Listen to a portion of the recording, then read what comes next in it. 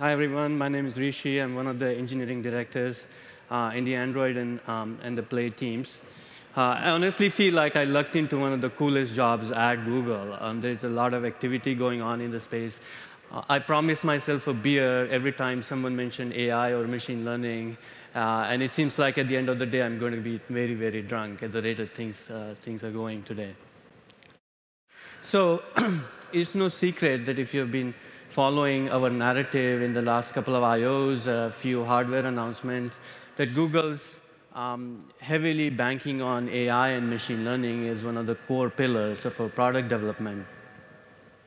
And there is a reason for that. You have heard our CEO mention before that we used to be a mobile-first company, and now we are an AI-first company. And I wanted to give you some context into how we evolved into that vision. So come to think about it, in retrospect, it is easy to imagine what it meant to be a mobile-first product. A mobile-first product that is a product that is fundamentally designed for a small screen. It is fundamentally designed for a product that has always-on connectivity. It is fundamentally designed for low-power usage, and so on and so forth. So we believe that products of tomorrow will take some of these other things for granted. So products of today, for example, it's hard to imagine an app that is not designed with some of the principles I mentioned in the mobile first column. 5 years down, I think products of tomorrow will have to have some of these other columns, other factors in the AI first column. So products of tomorrow, we believe, will be required to learn and adapt, will be expected to learn and adapt from user behavior. We believe that products of tomorrow should assist the user in doing their day better. We believe that products of tomorrow should be conversational and assistant. So products of tomorrow should be able to figure out if they don't know anything, and they should be able to ask the user for the right information.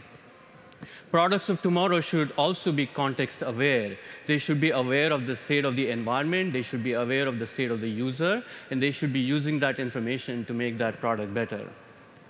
And last but not the least, products of tomorrow should be trustworthy in a fundamental way. And that's not just about safety, security, and privacy, but also being able to deliver performance that is reliable on day one and on day 100. So with that in mind, machine learning is a fundamental set of algorithms that help our products and our platforms get closer to that vision. I say here on this slide that machine learning is the science and the art of making machines learn. Your product shouldn't just be great on day one, but should be even better on day 100, and machine learning will help you get there. So as a running example, I picked an app, a hypothetical app that will take a picture of an animal and let you classify it as a dog or a cat. And in the world of yesterday, you would develop this system by designing a bunch of heuristics based on human knowledge of what separates a dog and a cat, and you would just encode that knowledge in a bunch of rules. But real world is much messier than that and very unpredictable. So your set of rules might work for 10 images, 20 images, 100 images, but as you start to gather hundreds of thousands of images, all kinds of corner cases pile up, and it becomes really hard and intractable for a rule-based system to evolve. So before I took this new gig on, I ran search and discovery for the Play Store for 4 years. And even our App Store stack started with a rule-based way. And as our product started to grow, it became harder and harder to evolve it over time. And so machine learning comes to the rescue. So compared to rule-based systems, machine learning systems take a completely different approach to solving some of the same problems. So here I show a simple schematic of something called a neural network. It's called a neural network because it mimics the processing of our brain and try to achieve it with software systems. So the way this works is given a picture, and given millions of such pictures, it will take the pixels of that picture and then follow through with layers of computation to allow us to predict at the end whether it was a cat or a dog. It doesn't start with hard-coded set of rules that embed our knowledge about cats and dogs. Instead, it learns or relies on millions of samples and data. And with every sample, it gets better and better and better at doing that job. So back in 2011, on some of the standard data sets around computer vision, around recognizing objects in images, we had around 26% error rate. Compare that to error rate with humans, about 5%.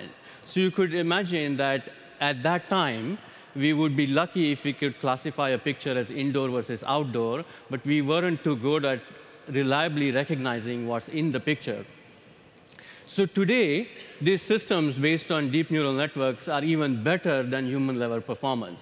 It's a 3% error rate, and perceptually, it feels like we are now able to see the world through machines, and that enables a whole lot of other things, other cool things we could do with software systems.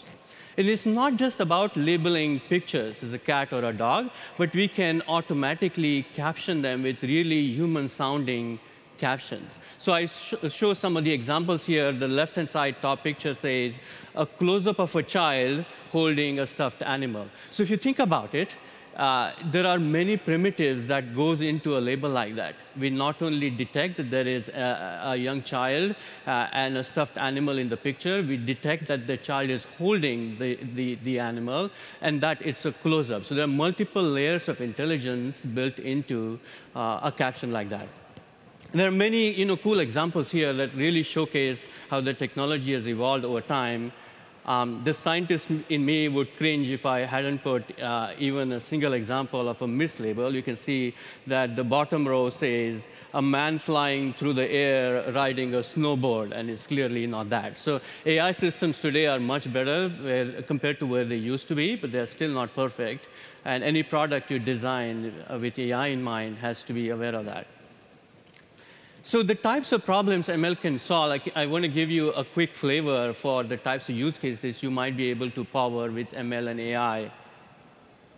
So the first example is classification, and it's similar to what I showed before. Take a picture, label it as a cat or a dog. Take a song, label it as a pop song or a rock song. Or take an app and label it as a harmful app or not. These are some of the examples of classification. Take an item and label it within a namespace. Another example is prediction. So here I show YouTube next recommendations for videos to watch if you have watched this video. So machine learning systems are getting really better at predicting user activity. If you watch this video, given the knowledge of other users who have watched the same video before, are you able to reliably predict which video they're going to use next? And the third example, sorry, how do I go back? Yeah, is perception. So machine learning systems are getting better at not just labeling and predicting, but also being able to understand the world through images, through sound, through audio, and through natural language processing. Here I show an example of assistant integration, and I know you'll be hearing about that through the day. So a few examples of where Google's used ML technology over the few years. So Google has a wide array of products. Some of these products, 7 products, are used by billion-plus monthly active users a day, and many of them fundamentally use machine learning. An example here is Google Lens. This is one of the recent examples of machine learning has fundamentally changed the way products behave today. So you are able to not only detect landmarks, but are able to do that in real time in the viewfinder of the camera and perceive the real-time imagery through machines. Next example is machine-learned personalized recommendations. Kobe mentioned that ML is used heavily for recommendations on the App Store. Here I show example from YouTube. So given your video watch history, what videos make the most sense for you? Another example is Google Translate, where you can look at the picture in real time, detect not only the text in the picture, detect the language it's in, and able to recognize that all in real time. Another example is Smart Reply in Gmail and Inbox. we can process the text of the message and are able to predict what the likely response is going to be. So for someone like me, running from meeting to meeting, trying to respond to messages on the staircase, this sort of feature is super useful. And last but not the least, this is an example where it's not a user-facing application at all, but our ability to optimize back-end processing in data centers. So using DeepMind AI from our office in London, we are able to reduce our power usage in Google's data centers by up to 40%. So Google not only builds some of these products, but we also have some of the most used platforms in the world today. And it's not sufficient for our own products to get better with AI and ML. We also want to empower all of you to use AI and ML in your own products as well. So to do that, we open source some of the fundamental parts of our ML stack through TensorFlow a couple of years ago. And this is a repository in GitHub that any one of you can download and use. It's getting huge traction in the developer community already. Just in 2 years, this graph shows the GitHub stars for TensorFlow compared to other such repositories out there. And it has just been exceedingly popular and getting used more and more. We are not going to stop there, though. So TensorFlow, when it was open sourced a couple of years ago, it was fundamentally designed for server use case. And at I/O this year, we announced that we are taking it to work on device. So TensorFlow Lite, which is going to be a fast and efficient version of TensorFlow, going to be open sourced this quarter, will be instance of TensorFlow that runs on Android devices. And last but not the least, we are not only making it possible for you to use ML libraries, but we are also making it possible for you to directly access Google's intelligent APIs. So example here is detecting faces and emotions in faces through Google's Cloud ML APIs, and some of the same APIs are available on device as well. So that's it. I'll be available for taking some of the questions later down the day, and I know we have a deeper dive on ML during the day. Thank you all.